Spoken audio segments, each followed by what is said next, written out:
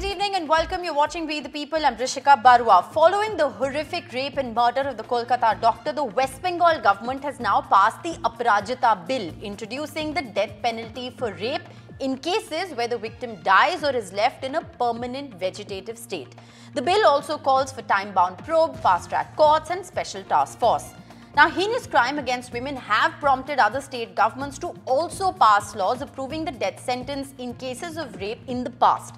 Before the West Bengal government, the Andhra Pradesh and Maharashtra governments had passed laws prescribing the death penalty for rape.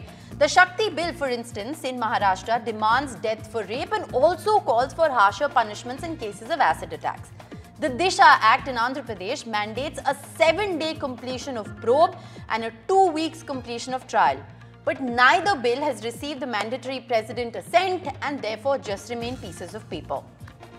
Since the Nirbhaya case, India has ramped up punishments for rape over the last decade, but we still have an under 30% conviction rate for rape. According to official government data between 2018 and 2022, it's somewhere around 28%. While stringent laws against rape are welcome, they alone cannot help stem sexual assault. Executions in India are extremely rare, but remember, Nirbhaya's rapist did hang. Has anything changed after that? Now, as protests rage on the street once again, it's death for rape that has become real. Is it really a real deterrent, or is it just a knee-jerk reaction to quell the agitation? To answer some of these questions, joining me tonight on We the People, Dr. Kiran Bedi, former IPS officer and former Lieutenant Governor of Puducherry. We have Sushmita Deb, Rajya Sabha MP of the TMC, Priyanka Tibrewal, spokesperson of the BJP in Bengal, Yashovardhan Azad, former IPS officer, and Shobha Gupta, senior advocate of the Supreme Court. Kiran Bedi, I want to begin by asking you, since the Nirbhaya case, the Justice Verma Committee proposed many changes. The law on rape has changed a couple of times in the last decade, but nothing has changed on the ground. Why do you think that's the case? Look, the laws are there, and the new laws which have come, the Sanghita laws which have come, in fact, have tightened the system.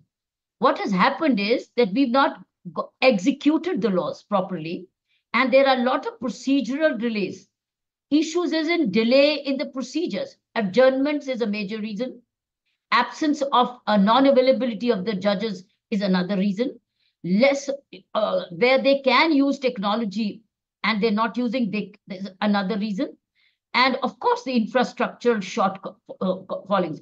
And if you look at India Justice Report state rankings of the judicial system, do you know this? The state of West Bengal is right at the bottom.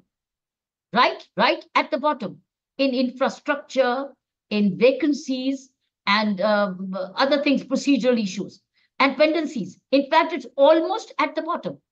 So while prioritizing having a death penalty, which exists now, for instance, in any rape case, where you have a murder, obviously, many rapists commit the murder so that they avoid identification. And they also want to distort the crime scene to get linked and somehow get the benefit of doubt.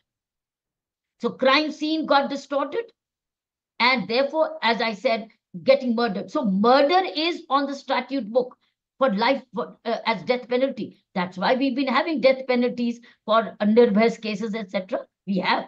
But in the case of rape, what the new law has brought in is for the minor.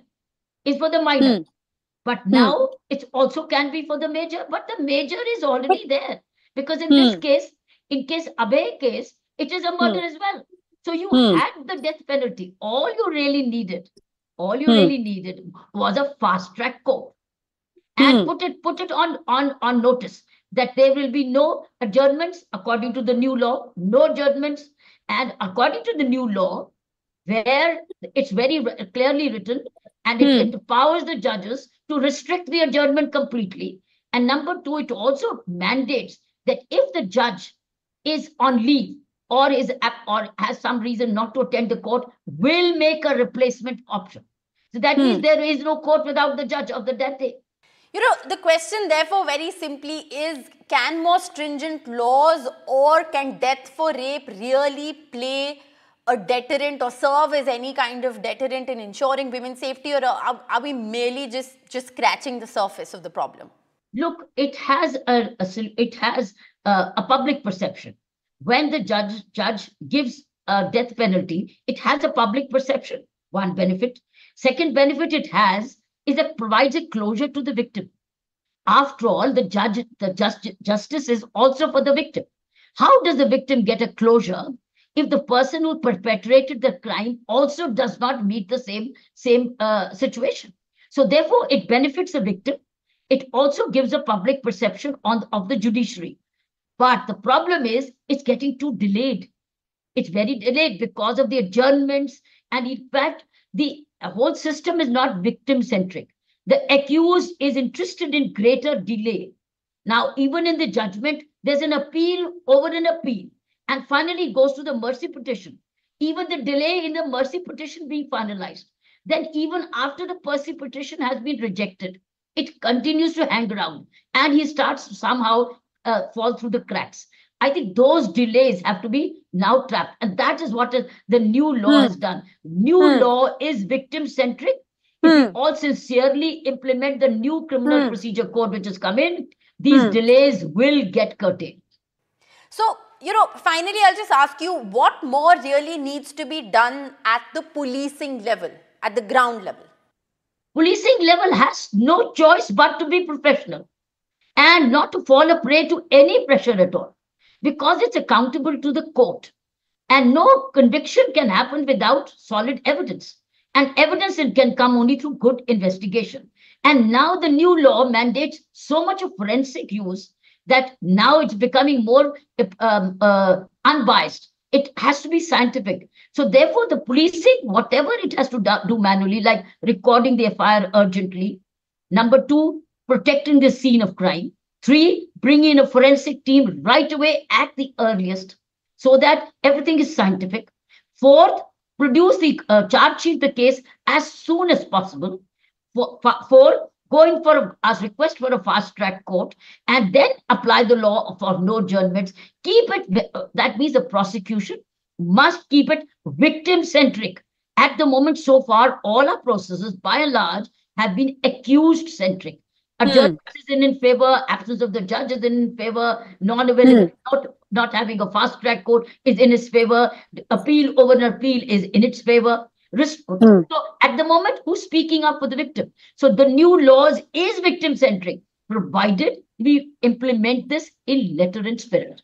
All right. Well, Dr. Kiran Bedi, thank you very much for joining us on the show.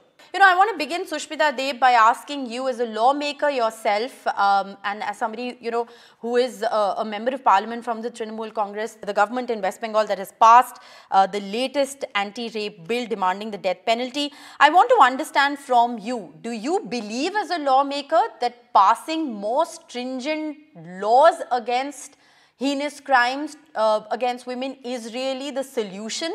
Or do you think that we're merely just scratching the surface? I think crimes against women need a two-pronged approach.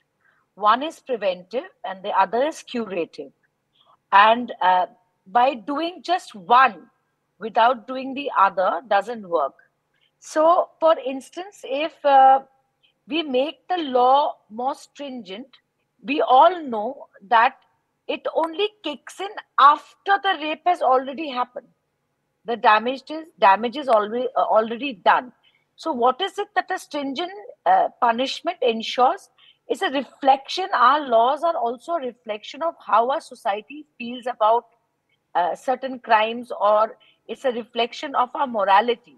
But I can tell you this much, we cannot undermine the power of the harshness of the punishment, because it also gives a message in the society that what is it we feel about it and how do we look upon it as a crime. I'm very glad as a lawmaker, I'm very glad as a lawmaker you admit to the fact that this is just one part of the solution and that we definitely can't wash our hands off the problem by saying that, oh, we've passed a law which says that, now there'll be the death penalty. Because I also want to come to conviction rate. If you look at what the conviction rate in rape cases is, the data is abysmal. It's 28%. That's nothing.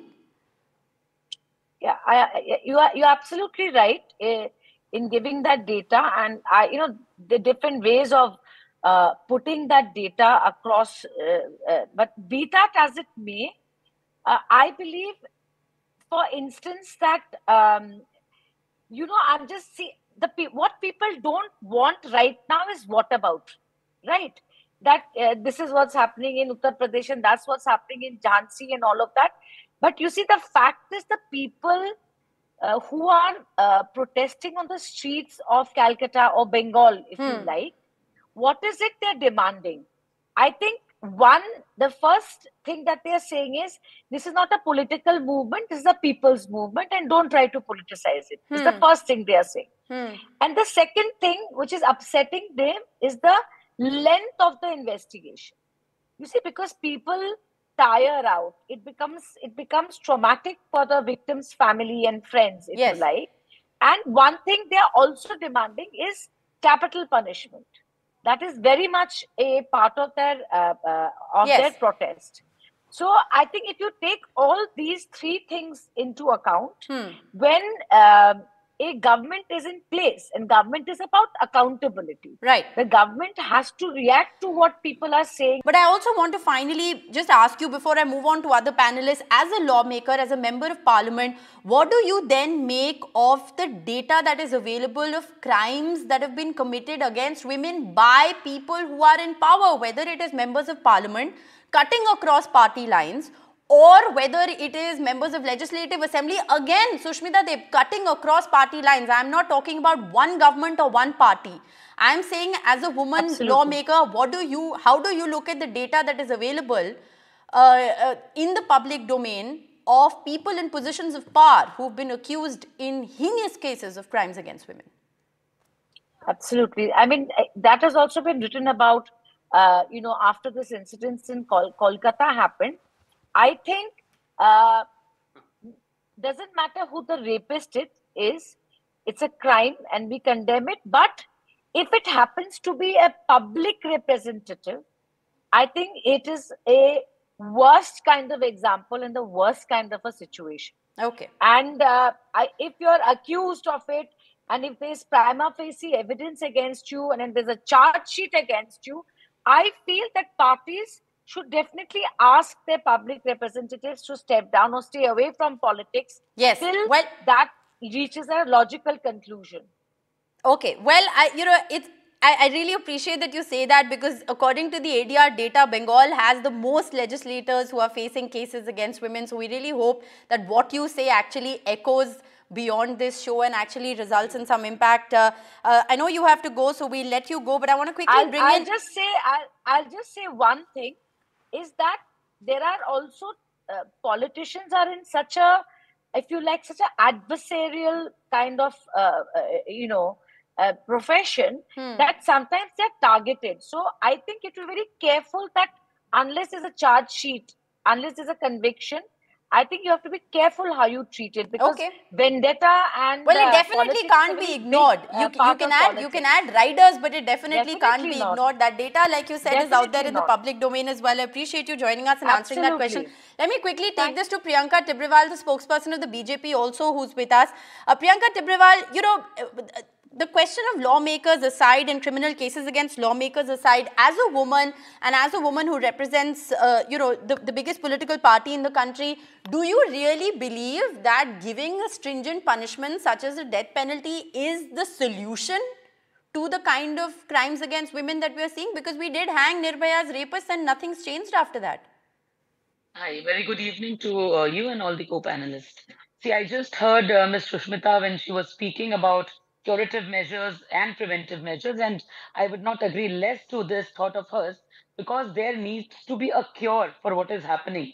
Only trying to prevent it or whatever has happened to give punishments, I don't think it is working out, because as you mentioned the case of Nirbhaya, I would also like to mention the case of Dhananjay, where he was hanged in West Bengal, although the victim was from my school only, my class only.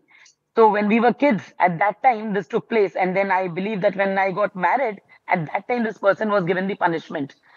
And thereafter, I had also seen, and I would like to say this today, I had seen people on the streets of West Bengal holding candles in their hand, where they were saying that they do not want death penalty for Dhananjay. Now, what would you say? So whatever today we are seeing in India, everybody, I'm also a part of it. I'm having a lot of anger. I have that anguish in me that why this has happened and that person needs to be No, but, punished. but my But question then, therefore is the solution that we've come up with is let's make stronger laws, let's put the death penalty in place. again, Whereas history has shown us that death penalty in place doesn't change anything. I'll come to this. Now, when we were saying, now see, whatever has happened in Bengal, we all know that they've come with this new law, Aparajita. But it is not that we have lesser laws. Whatever laws and sections we have today, there are punishments for rape. But is that making any impact or effect? That is the bigger Yes. question. Now, here also, when Aparajita, now let me just come to this. Like when I heard Ms. Sushmita was talking about curative and preventive. Now, in order to have certain preventive measures, this law which has come in West Bengal, Aparajita, in this, the chief minister, she said that there is a scheme called Ratri Sati, where she's saying that women will be urged not to step out from their houses in the night. Is that a solution? What is it? Is it a Okay. solution? Is there certain kind of action you are taking? No. What So are you what's the saying that point women that you're can't step making? out? What's the point that you're making? The point is that this is not protection, it is oppression. Where we are talking of a society of equal rights for women, there you are saying that women should not, because they are not safe, they should not step out of their house. Okay. So what is this? Well, I don't want to, like I said, I don't want to get into the politics of it. I had representatives of political parties, including a member of parliament, because I think there are questions that really need to be asked of our political representatives. Yashovardhan Azad, is this then a policing question? Is this then more an implementation question? And are we just completely barking up the wrong tree by just changing laws every now and then? Why we change laws is because changing laws is easy. Making laws is very simple. So we resort to that as a political gimmick. And the real reason is because we are absolutely so poor in governance that neither can we implement the laws or nor we can reform the institution. So that's why it's very, very simple that whenever there is any problem, we say we'll have a Tagda law. That's what happened in NEET, and that's what happens everywhere. What is tough is, and unfortunately, whenever there's no point discussing this with lawmakers because every party has its own share of criminals, and especially who have been arraigned against, crimes against women. So there's no point. I mean, actually, this is what they can resort to. What is tough is, and they never talk about it, unfortunately, the politicians who are supposed to discuss this is that why you don't even have decent hospitals or the women doctors or the provisions in the Nirbhaya laws that we can implement. Look at the negligence by the politicians in the usage of state funds. As of now, only 37% have been used. Now let's come to the institutions. Unless you have a speedy trial, unless you have an effective police, unless you spend more on forensic science, technology, and unless you have a good prosecutorial system, you can't have a good conviction. And that's why you have only 3 out of 10 as of now. Nothing is said about that. No progress is given about this, and therefore situation will remain the same. Two more things. You see, when you have an inside act, it's a rogue act. For example, somebody from inside, a janitor, commits, a crime in school, or a person who has access to the hospital commits. It happens all over the world. These are rogue elements where you can stop by robust security methods employed by the heads of administration. Yes. But the same place, Maharashtra, where you had the toughest bill, you had a student nurse going by rickshaw, and she was raped by 5 men. That shows you the air of lawlessness, and it happening in other states too.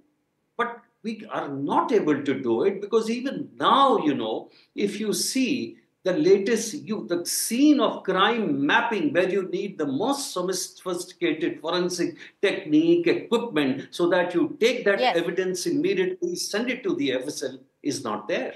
So no accountability. It can only be change of laws. You know, I think you've answered that question of whether we're barking up the wrong tree very, very clearly. I think we have a very clear answer to that question that I asked you. I want to very quickly bring in Shobha Gupta. She's a senior advocate of the Supreme Court, which has also been Bilkis's lawyer.